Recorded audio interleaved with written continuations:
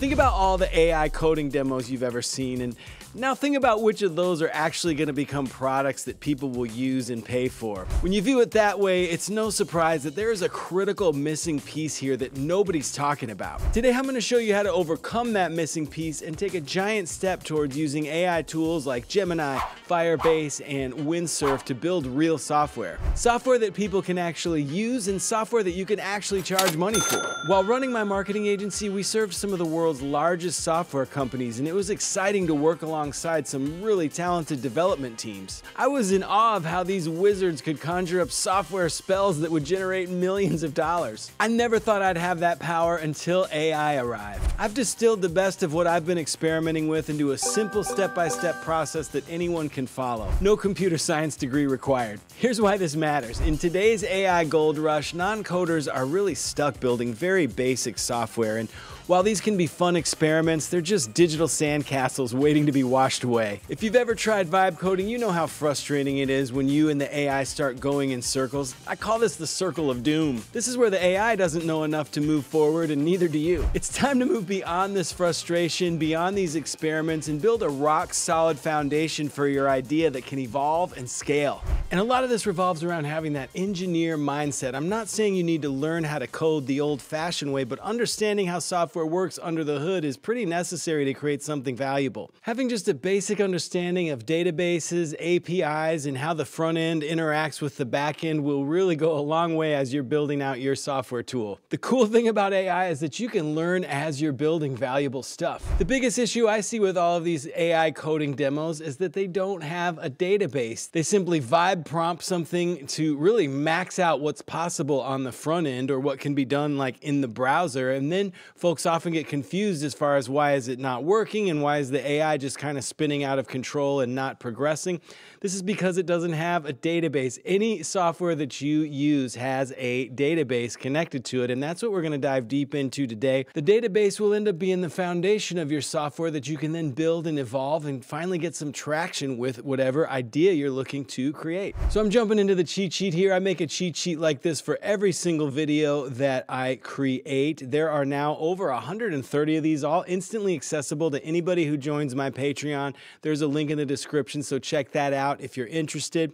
The first prompt I'm going to grab here is going to help us use Gemini to brainstorm what our database should be all about, what the schema should be. I'm dropping this right into Gemini. There's a few things with this prompt that I want to point out because they're very valuable. The first half of this is really just giving it a role and a goal. So telling it that it's an experienced database architect and asking for help designing the database for a new software product. The second part of this is where the magic is, and it just says, please ask me questions one at a time until you have enough information to provide feedback.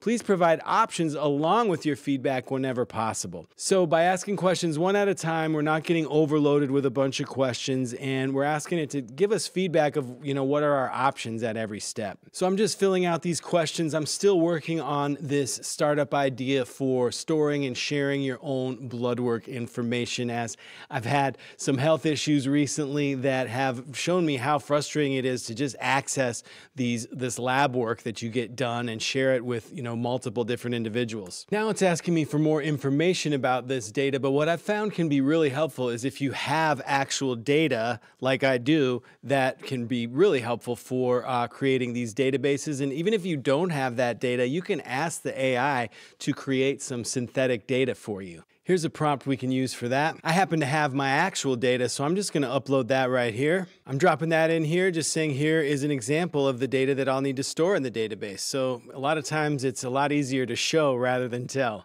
By the way, you're probably going to want to use the 2.5 Pro for this if you have access to it. It's asking me some pretty good questions here, but I love how it's giving me option A or option B, getting back to that first prompt we put in so we can just say option A. Oftentimes it'll lay out a bunch of options that I don't fully understand, so at this point I'll just say something like, what do you recommend? Let's go with that. You can do a similar process for whatever tech stack you're planning on using and whatever APIs and other things you're planning on using behind the scenes with your software. The more you start start to understand that, the more control you're going to have over what you build. We'll get into some of that here in a second. You can have a lot of back and forth with this, and it can get rather complicated. At some point, it might make sense to just nudge it a little bit and say, hey, just give me a schema, which is really just a roadmap of how the data should be stored using a prompt like this. Dropping that in there, just saying, hey, this is a simple thing. Give me something to review that I can react to. And this is perfect. It is now giving us an initial database schema with two tables. You can think of those as two different sheets in a spreadsheet. And each of these tables is basically like a spreadsheet with columns, the type of data, and any sort of constraints on the data that lives in there. You can see the table 2, the lab results here as well. So just with that alone, we have now built the basic data structure of our software product. Now that we have that, we can jump into Firebase Studio and start building this out. So if you're new to this, Firebase Studio and Firebase are two different things. Firebase Studio is where you build the software. That's called an IDE. And Firebase itself is just a way of storing information. It offers various databases and other tools. Here we are in Firebase Studio, just clicking try Firebase Studio. And you can prototype the app in here, but I like to just start fresh with a new empty workspace to ensure that nothing extra gets in there that might cause us problems down the road. And in fact, I even like to start with an empty workspace, not one that is already filled out with a bunch of stuff. It's going to take a second to spin that up. All right, and here's what a beautiful, clean, empty new project looks like. You can see over here, these are your folders. And this is where you interact with Gemini to build out your software. This initial folder is really just related to the AI itself. So this is about as simple as you can get, which I really like. Next, I want to switch from this default built-in Gemini model to the Gemini 2.5 Pro. And for that, we're going to need an API key. What's really cool is it gives you a link right here where you can grab that API key. And you have to click this Create API Key. You may need to set up a project inside of Google AI Studio if you haven't done that already. I happen to have one in here. We're going to create a new API key. And once you have that, you should be able to access Gemini 2.5 Pro. You may need to set up some billing here as well. I can tell you it's fairly inexpensive to start experimenting with some of this. Next, we need to go to Firebase to set up this database. So that's just firebase.google.com. We're going to scroll down to the build section, and we are going to go to the real-time database. This is the simplest database that they offer, and it's a good place to get started. You can see I've already experimented with a couple of these already. We're going to start a new one. Here we go. We're going to create a database. We're going to start in test mode, which is easier for building. And now we have this link to our database. We're going to copy that.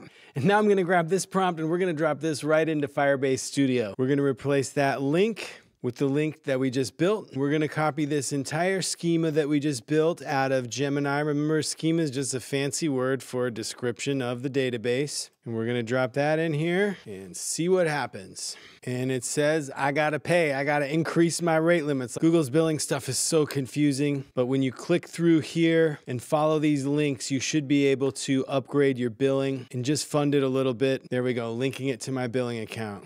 And like I said, I've been hitting this thing a lot. I've only spent $1.29 so far. So hopefully you can beg, borrow, or steal a couple bucks from somebody to start funding your software empire. Okay, let's try this again. And here it goes. It's starting to run. Now I want to explain the tech stack that I'm using. I'm sticking to a full stack Node React tech stack. So this is a pretty standard JavaScript tech stack. If you have no idea what that means, don't worry about it. You may want to, in your off time, start to learn what those tools are a little bit inside of your favorite large language model, such as Gemini. I can teach you all about that tech stack. I picked that one because it's just so popular and it seems to be natively what the AI likes to create. And as you're going along building your product, what I've found is really cool to just flip back and forth.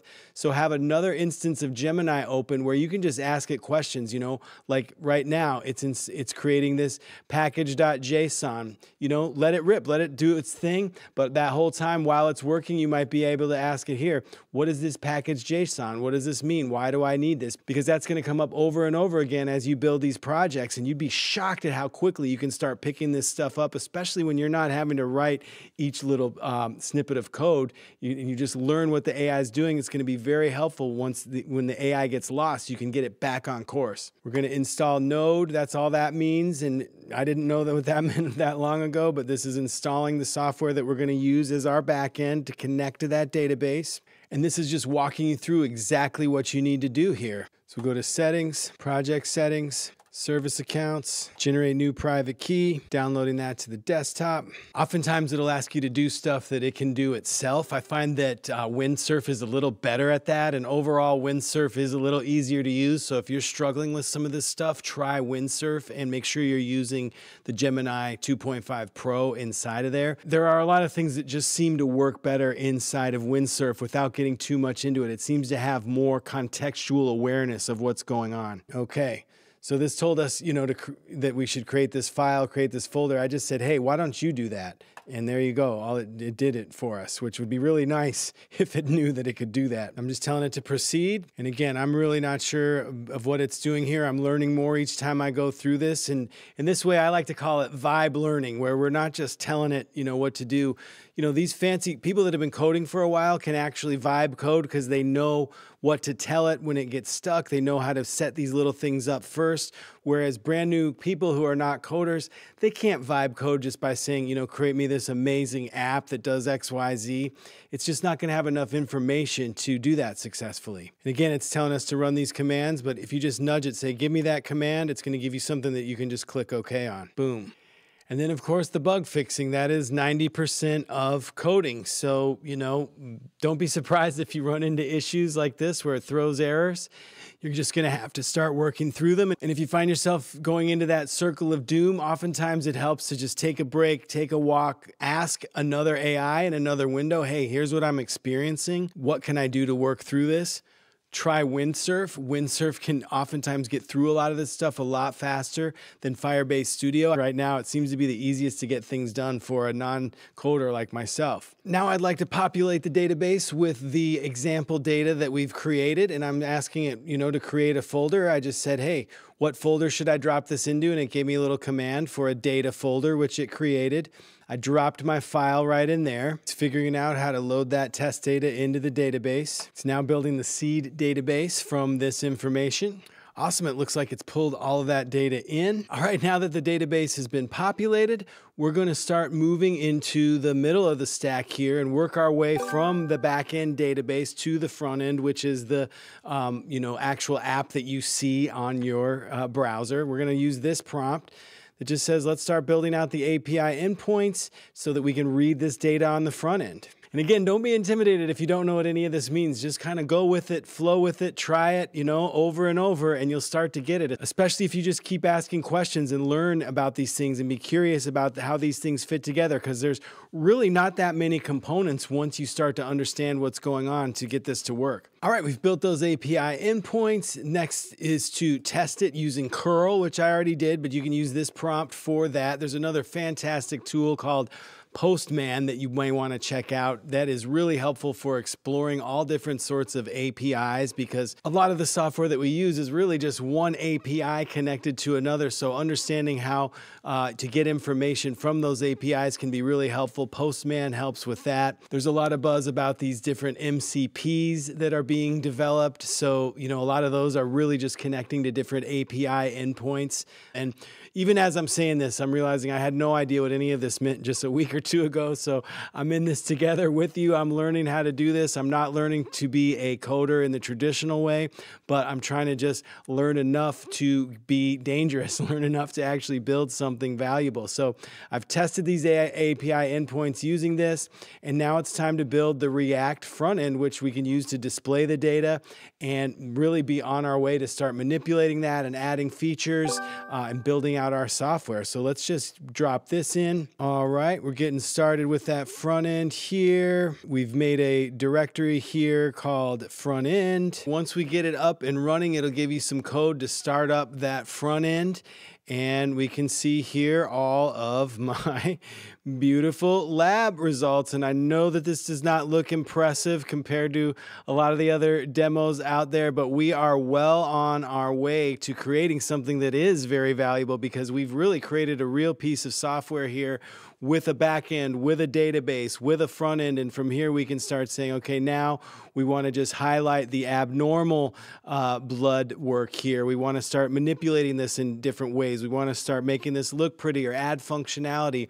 Lots of direction we can go from here now that we have this strong foundation. I can tell you, I've built already tools that are providing a lot of value to me, different ways of tracking my Patreon supporters and different ways of tracking, email engagements that I'm getting with my audience. There's a ton more in the cheat sheet all about this, going into depth with my particular tech stack that I've been talking about here. There's a link to that cheat sheet in the description. Anybody who supports me on Patreon will get access immediately to that and over 130 other cheat sheets in there. There's some coaching options in there as well. And I've got another video all about creating a one-person startup that goes really well with this. So take a look at that video. I'll see you over there. Make your dreams come true.